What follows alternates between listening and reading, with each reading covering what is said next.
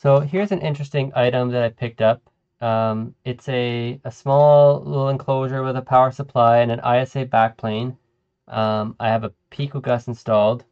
Um, see, it also has basically it has this one other interface card in it, and what that does is it connects to a PCMCIA card that then allows you to bridge certain I/O ranges and interrupts from your computer over to this enclosure, with the idea being that you could use ISA cards um, on your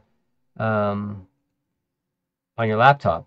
So I thought, oh, this will be a really neat way to test out the Gravis Ultrasound on a laptop. But I couldn't do it. Um, I knew these were limited, like it only supports 8-bit I/O. It does not support DMA. You can only have one IRQ. But what I didn't realize was because of how they've wired it, you only get one I/O window. So I can't do Gravis Ultrasound because it obviously needs the 240 range and then the 340 range, and you can't configure that. So I have it set right now to do 380 to 39F, and I'll just for fun just show that it's I've got the PicoGUS it has the Adlib firmware on it, and so this is the PC110's PCMCIA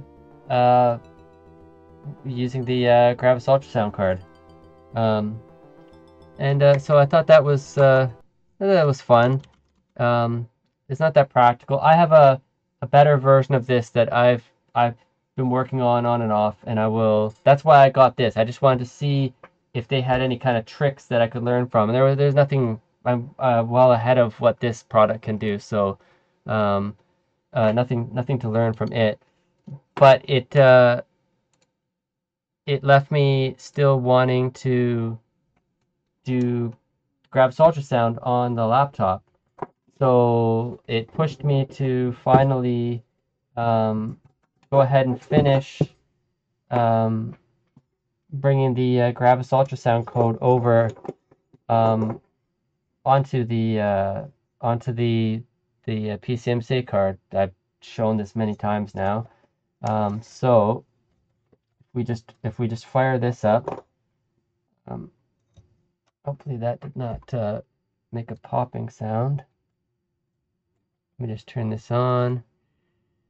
So yeah, I put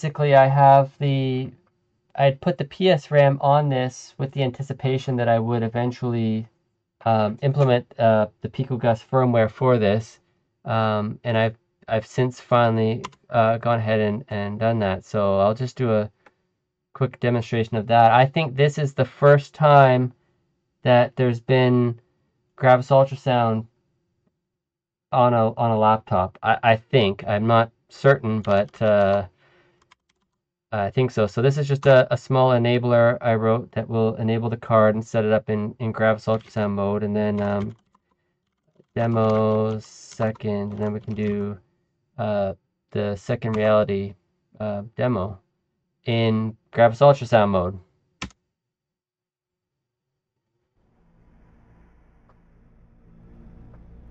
And yeah, that's it.